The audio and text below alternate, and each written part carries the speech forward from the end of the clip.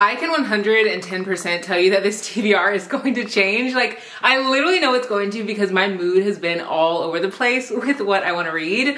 But these are the books that are on my radar right now for November. But again, my mood has been so just like all over the freaking place. So let's get into all the books that are on my TBR for November, the books that I want to read first, and comment below the books that you guys are wanting to read in November, because I feel like it is one of the best books, the best months to read books. We're gonna start off first with thrillers. These are all thrillers that I feel like will be perfect for the season, and I feel like for November and October, really, I dive deep into thrillers. So I put some on here that I've been wanting to read for a while, but I definitely feel like I'm gonna get more throughout the month. But I decided that I wanted to do like 5 thrillers, 5 of this, 5 of that, because I feel like whenever I swap books out, like if I just like want a mood read for something else, 5's a good amount, you know what I mean? So I do have 5 thrillers right here, but again, I might end up reading 8, I might end up reading 10, really just depends on my mood, but I didn't want to put like 10 thrillers and then end up only reading like 5 and then reading other stuff.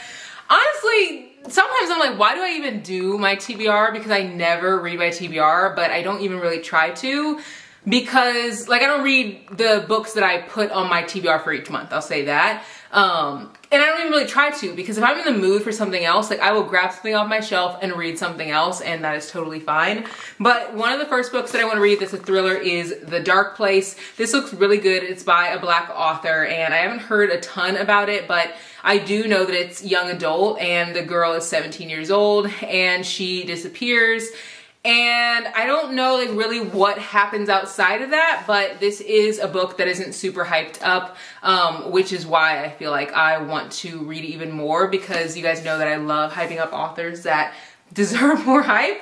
I also want to read Tell Me Lies. I don't really know what this book is about. I kind of like to go into my thrillers pretty blind, so I'm not going to really read the backs of these or talk too much about these, just because I do like to go into them blind.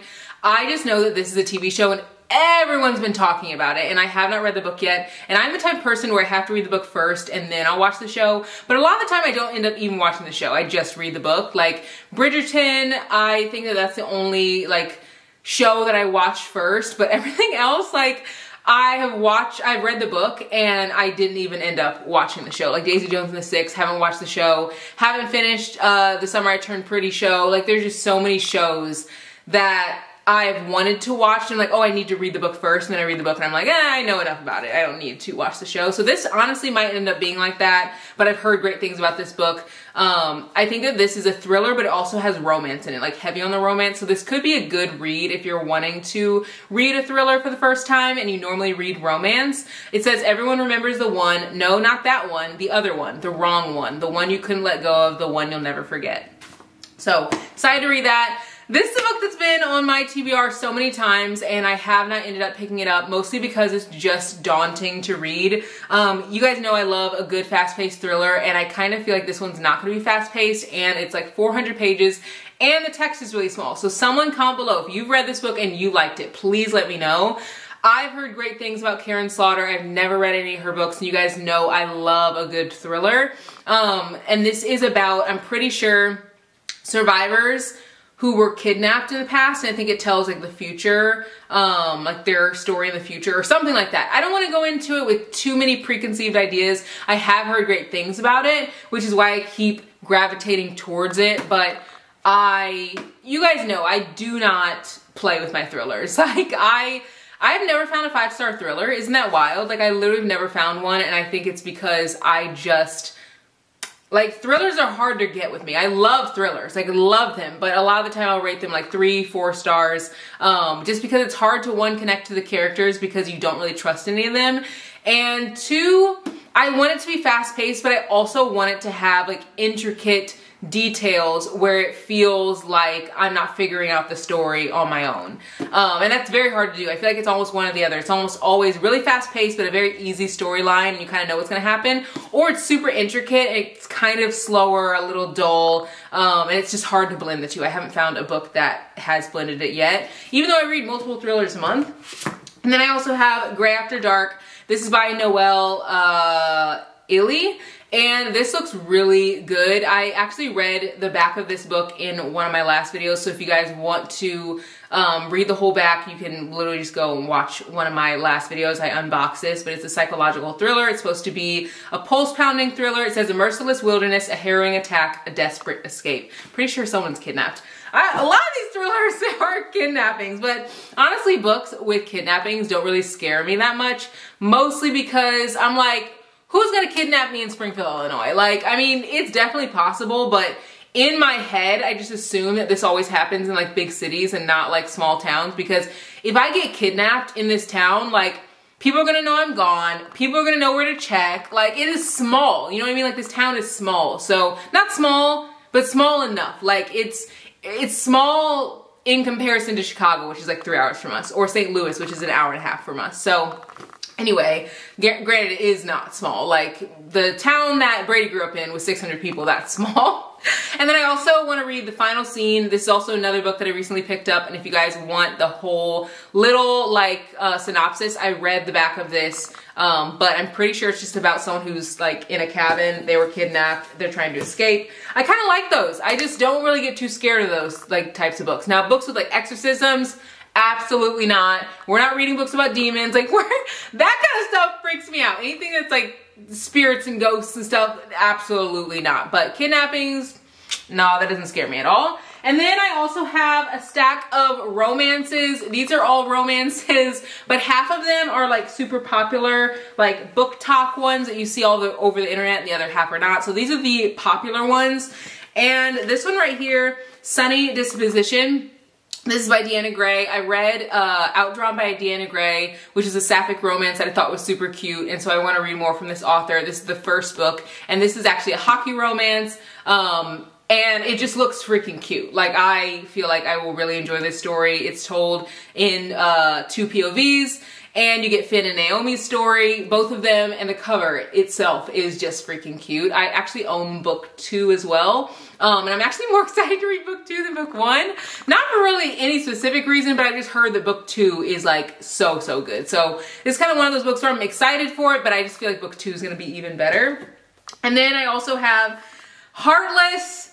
You guys told me to continue the series, and I have the original, or like second covers, not the original, but the covers that aren't in Barnes & Noble I have, and I own the entire series. This is one of the few books where I bought the entire series. I just knew I was gonna love it. I just was like, cowboy romances, I'm gonna eat it up. I'm from a town that's like not that big. Like, I'm gonna love it. And the first book, to me, the spice took over the story. It was really easy to read. It was really fun to read. But I have this thing where sometimes I think that people will hype up books on Book Talk because they're easy to read and not because they're necessarily like great works of art or great like books. And I feel like that book, Flawless, was good for some people, not for me, but good for some people, but it was super easy to read. So I'm like, maybe that's part of it. So I'm hoping that the story in this book is even better. I've heard that this is better. It's about a nanny who's working for a single dad.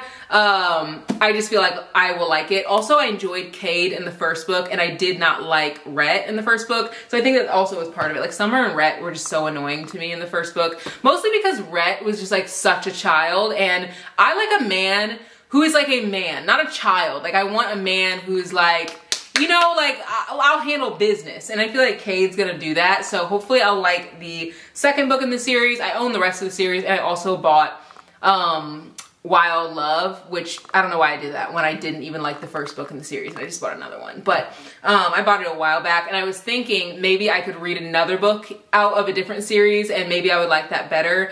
But now I'm kind of just like, I just want to finish what I started, because I already own them anyway. I'm also gonna read Revive Me. I guess this is just my month of giving authors like second chances, because I read Restore Me by J.L. Seegers, and so many people loved it, and I was not obsessed, and I think it's just because the spice took over the story. I have such a hard time with like spice taking over the characters in the storyline. Now, I do like spice, but it has to be done in a way where I don't feel like the spice is more important than the characters or like what they're going through or whatever. So I'm hoping that this is a little bit better. I am excited for this one because Mallory was one of the characters in Restore Me that I liked a lot, and I think she's real feisty, and I also like characters like that. So I do know that this is gonna be spicy, but I feel like Christopher and Mallory kind of have more like tension. Like you see in the first book that they like broke up and got back together, or like, I don't know if they got back together, but they broke up and like something broke them up, and like they're kind of like fighting in the first book. And in the first book, Dominic and Sloane, they just seemed too easy to me. And it was just like, okay, I know you guys are gonna get together. Like I had a hard time feeling super invested. So I feel like I'll be even more invested in this one. I also want to read Daydream.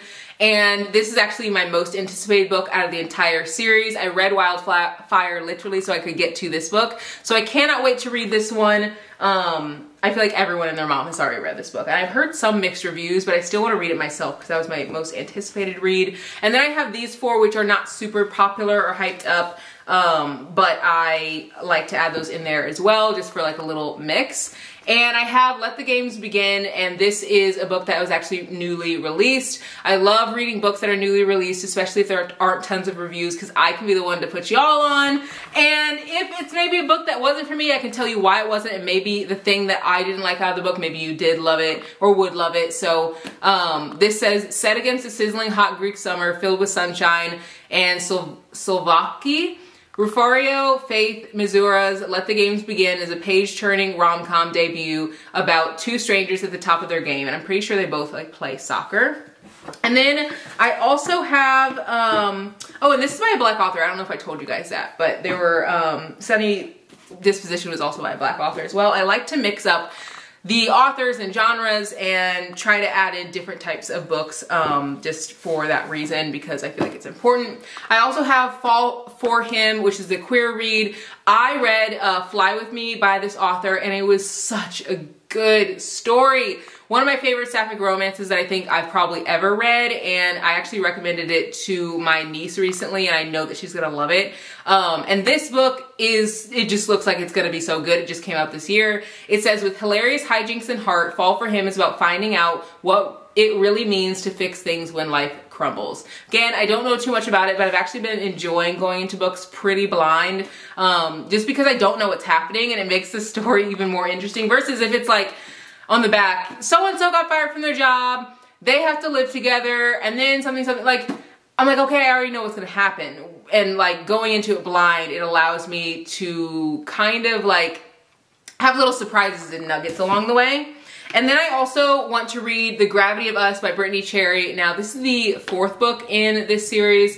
You do not have to read them in order, but this is an arc, and it does not come out until December. I still have to read The Silent Waters, which is the third book in the series, so I'm hoping to maybe read that maybe sometime this month. We'll see. But this says, they say some people aren't meant to be together, that Graham and I were too different to ever make any sense. I was driven by emotion, he kept his walls high. I dreamed of a brighter future, and he passed his days in nightmares.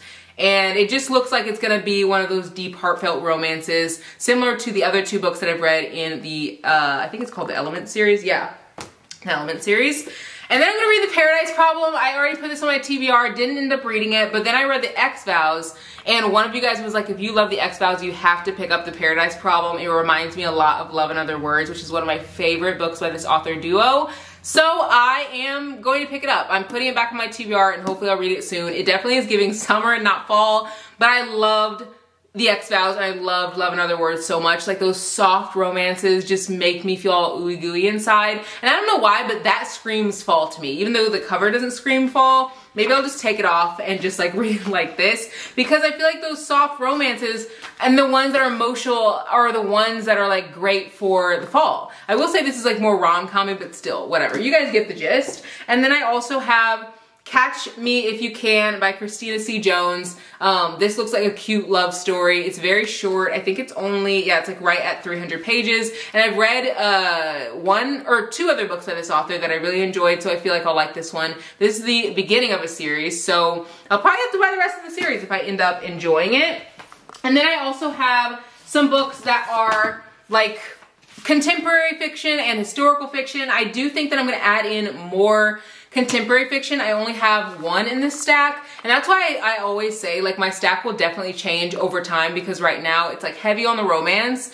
I think there's like 8 romances, and like it's a little lighter on other genres, but I know that if I read like Christmas romances, I'll probably like not want to read as many of the other romances that I have. So it will definitely change for sure. So you guys definitely have to watch the vlogs, because I always try to vlog most of the books I read, or if I don't vlog them, I'll put them in my wrap up.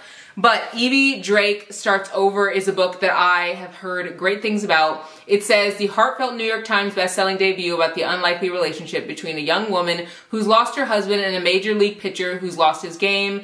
And it just looks like it's gonna be a good one. I also have some books, I'm just now realizing as I say this, that are in a haul that I'm gonna be opening in one of my like videos. I think the one that goes up on Saturday. And some of the books in there are books that I took with me when I went to Vegas and my stuff got stolen there. So I like bought them again. And now I'm thinking like I might actually want to put those on my TBR, because I literally brought them to read, and that means that I want to read them like soon. Another book that I have is Sisters in Arms. This is a historical fiction. This just looks so good. It's about the 688, and it's the only all black women's battalion in the Army Corps. Or the Women's Army Corps. So I just feel like this is going to be great. I've been really leaning into historical fiction, especially when it's told in first person. Third person I feel like would be harder, but first person for me has just been really enjoyable, because I can really put myself into the characters' like own shoes. And then I also want to read All We Were Promised. I shared a video with like historical fiction book recs on TikTok, Instagram. I think I shared it on YouTube, like shorts. And so many people are like, oh my God, you have to read this, it's amazing. It says the past of 3 young women in pre-Civil War Philadelphia unexpectedly and dangerously collide in this debut novel inspired by the explosive history of a divided city. And it's told in 1837. I also like hardback books better than like soft paperbacks. I don't know if anyone else is like that, but it actually makes me want to read them more when they're hardbacks.